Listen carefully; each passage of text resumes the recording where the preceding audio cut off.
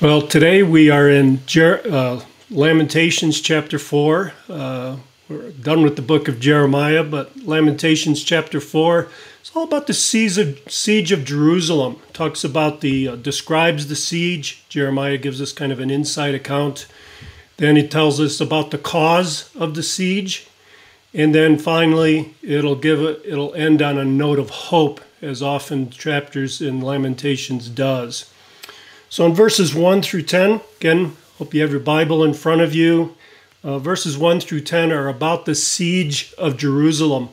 It's really a vivid and detailed eyewitness account of what happened during its siege. It's kind of the insider view. Jeremiah was there. He witnessed the onslaught coming from the Babylonian troops that were entering the city. You can imagine the devastation that followed them. Verses 1 to 2 really talk about the most precious things of the city are laid waste. What are those? Well, of course, the riches of the city, but more important, the sons of Zion, the people, the children, as we'll see here. Just the total devastation that happens to the nation here, and hard to imagine some of this brutality that's happening. But Jeremiah is a witness to these things. Verses 3 through 6, we see just the extreme horror of what's happening here. The mothers have grown callous toward their starving children. And these once privileged people, this nation of Israel that God had promised to bless in all kinds of material ways if they had adhered to the covenant in Deuteronomy, they had abandoned that. And as a result, they were reduced really to like an ash heap almost, seeking help from other people. Verses 7 to 8, this once regal, you could say well-groomed, well taken care of people are really hardly recognizable even as people at all, as they've been devastated during this siege. Verses 9 through 10 of this chapter really talk about a quick death would have been preferable to what the survivors have to endure after the siege of Jerusalem. Chapter 2, God made it clear that all these that the horrors of this chastening of his own people were his doing. And the magnitude of the horror here, I think, reflects God's horror at sin. This is a reminder, even now in the church age, how devastating sin is in the church. What a horror that is to God. In Ephesians 4:30, it says that we grieve the Holy Spirit when we sin. I think when we sin individually and when we sin as a body, when we sin as a church. So this is kind of an object lesson for how God feels about sin, and the magnitude of his devastation, his own personal grief over sin is commensurate with his what's called talionic judgment, an eye for an eye, tooth for a tooth, the judgment that fits the crime. We see here that God is always just, bringing horrible devastation on his people because it's a reflection of how he feels about sin. I think it's also a reminder to us to take sin seriously. Sometimes we don't take it as seriously as we ought to take it, certainly not as serious as God does.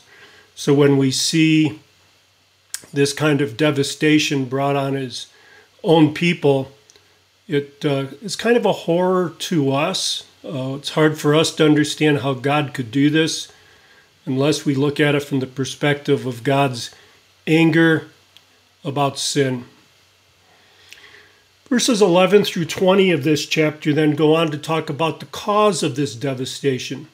And verse 11 lays the cause out clearly. It's clear, chapter 2 told us this, and now it's brought up again, that this is God's wrath against his people. Verses 12 through 13, God did what was thought to be impossible by bringing the Babylonians into Jerusalem. This is clearly God's hand that's at work here.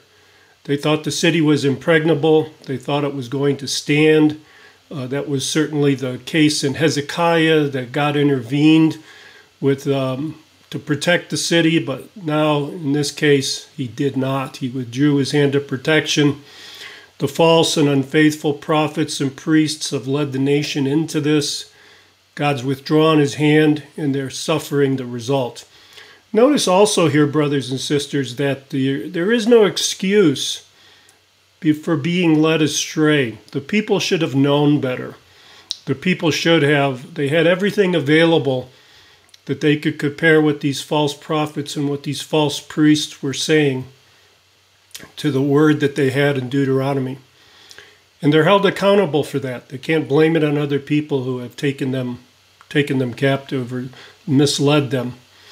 So in verses 14 through 20 then, we see the result, that God has scattered his unclean people because of their uncleanness. And again, by way of application here, I think we could say that God must punish sin, especially the sin that's among his own people. 1 Peter says, if judgment begins with the house of God, what will the outcome of it be? And certainly here we see punishment beginning in Israel. Punishment falls on the church as well. It's kind of a warning that at some point he'll act decisively in seemingly, possibly even impossible ways to bring his people to recognize their sin and to bring them to repentance. Chapter ends on an upbeat note, kind of a warning to Edom, as well as an encouragement to Israel. The warning to Edom is that they should make the most of the victory that they're enjoying. Now, Edom was an ally of Nebuchadnezzar. They assisted Nebuchadnezzar in the devastation of Jerusalem, and they should celebrate while they can. That's what it's saying here in these verses. Because the tables are going to be turned. And this, again, is a good reminder for us, an encouragement for us in the church age to learn from Israel and know that judgment doesn't mean abandonment. Now, this is true at the personal level as well as the corporate level. When God brings judgment on you as an individual or on me as an individual, it's because of his love for us. He's chastening us as a father would chasten his son in order to help them grow, help them mature, help them get better. So it's really, if you're not under some level of chastening in your life, you need to wonder, is God with me?